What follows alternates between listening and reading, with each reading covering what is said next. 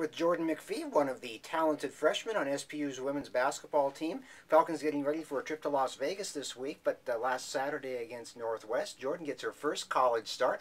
What was that like, Jordan, when Coach came to you and said you're probably going to be the starter? It was exciting. It was tough with Rachel and Sue both being injured. They're a really big part of the team, but it was nice to have a chance to step up and take their spot, and it'll be nice when they come back, and so I'm really looking forward to that.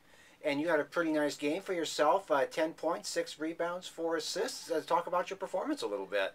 It was actually really fun. It was nice to go out there. My goal was just to play really hard and try to do my best and help the team and try and fill Sue's shoes, which is really difficult. But I feel pretty happy with how that went, and it's only up from here, hopefully. Now, I think 3 of those assists went to Betsy Kingma, who was just on fire last Saturday. Did it take you? Did you figure out right away that this was somebody you needed to look for? Oh yeah, for sure. It's so fun playing with Betsy because you know she can hit those threes and you can just feed off her energy because she's just an amazing player in person. So. Okay. Nice win for the team. They had a tough loss against Anchorage a couple weeks ago, but you guys bounced back. How important was that, to get not only to win, but to win as convincingly as you did?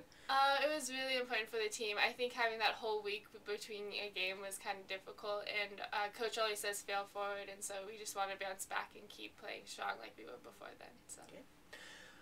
How have you found college basketball so far in your first few weeks on the court out here? It's really, it's different, but it's really it's a good adjustment. Like it's a step up, and so it's fun to be able to try and step up with that. And the players are all super nice, and it's just faster and more physical, and so it's a little bit of an adjustment, but it's good.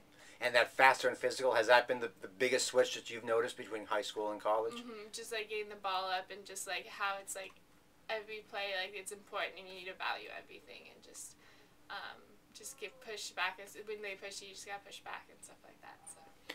What have you seen? Is there maybe one big change in your game that you've noticed even this early in the season?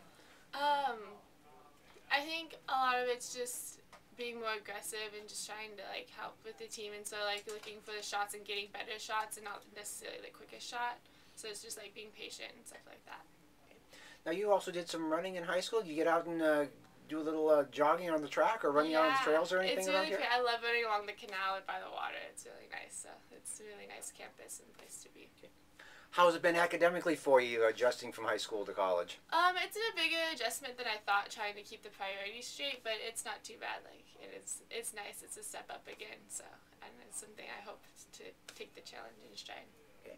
And now Brittany playing down at Stanford. You guys like trade texts or get on the phone with each other very much? Yeah, as much as we can. It's hard with such different schedules and trying to meet up, but yeah, any chance I get, I try and talk to her. Okay. And last 2 games before the holidays this week, and you've got some time off coming up. What do you plan to do with that? Just hang out with my family. My dog actually just had 11 puppies, so I'll probably be playing with them all Christmas break. And Brittany comes back for like 3 days, so I'll spend all that with her. Maybe get a little sleep. Now, what kind of a dog was this that had 11 puppies? Golden Retriever, so they're super cute. All right.